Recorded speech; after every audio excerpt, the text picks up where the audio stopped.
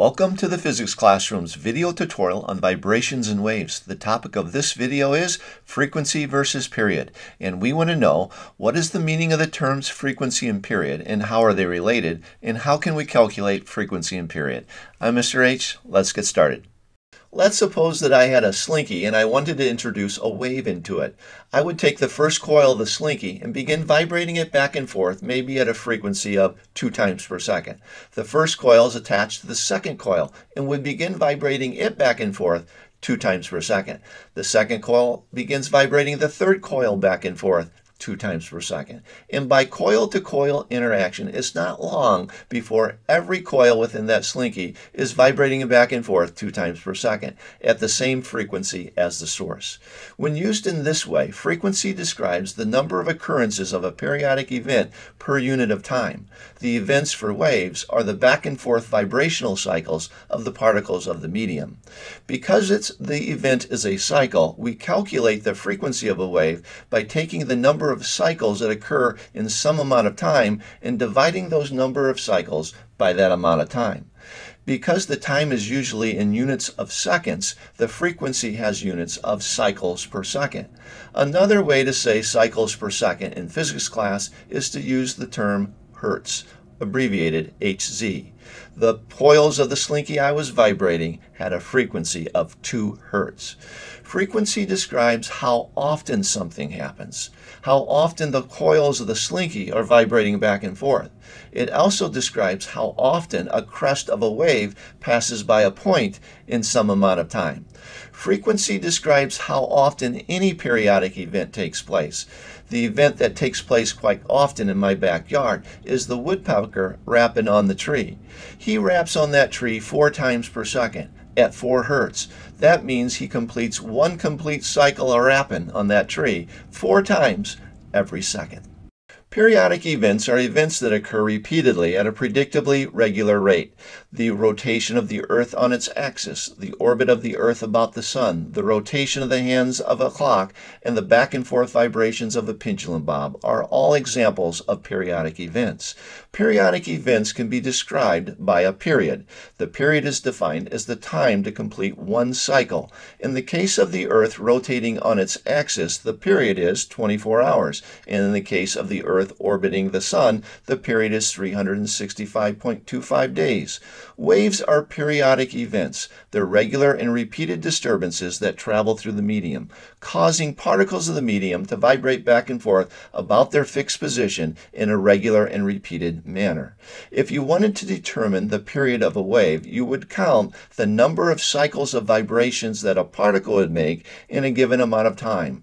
Then you would say that the period is equal to the time divided by the number of cycles. The symbol for the period is the letter T, because period is a time, and the unit for period is some unit of time, like most commonly the seconds.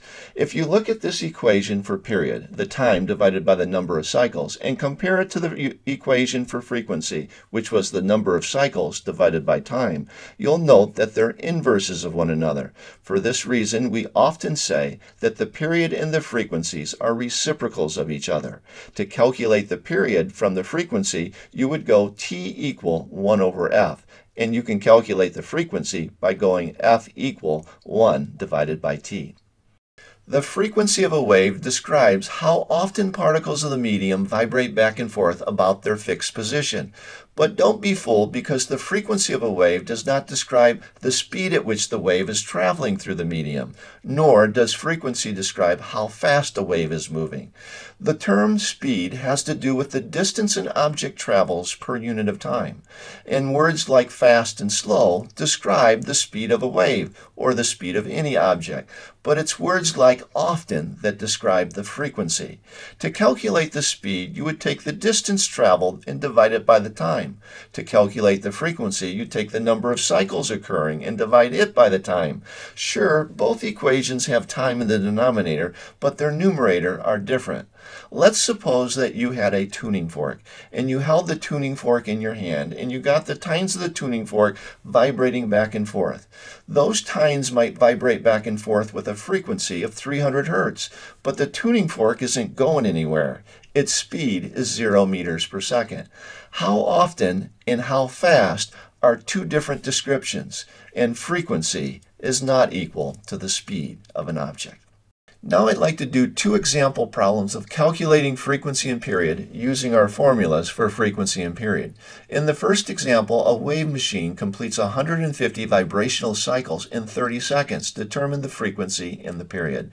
For the frequency, I'm going to take the number of cycles, 150, and divide it by the time of 30 seconds. When I do, I get 5 cycles per second, or 5 hertz. And for the period, I'm going to do the inverse. I'm going to take the time of 30 seconds and divide by 150 cycles. And when I do, I get 0.2 seconds. In the second example, it's about Frida the fly, who flaps her wings 500 times in 5 seconds. Determine the frequency and the period. For the frequency, I take the number of cycles, 500, and divide by the time, which is 5 seconds. 500 divided by 5 is 100 cycles per second. The frequency is 100 hertz. Now for the period, I do the inverse. I take the time of 5 seconds and divide by the number of cycles, 500. And when I do, I get 0.01 seconds. It's at this time in every video that I like to help you out with an action plan, a series of next steps for making the learning stick. But before I help you out, could you help us out by giving us a like, subscribing to the channel, or leaving a question or comment in the comment section below. Now for your action plan. Here are 3 resources you'll find on our website, and I've left links to each in the description section of this video. Any one of these would be good next steps. The top 2, the concept builder and the calculator pad, are great practice. The bottom is a tutorial page to brush up on the topic. Whatever you do, I wish you the best of luck. I'm Mr. H, and thank you for watching.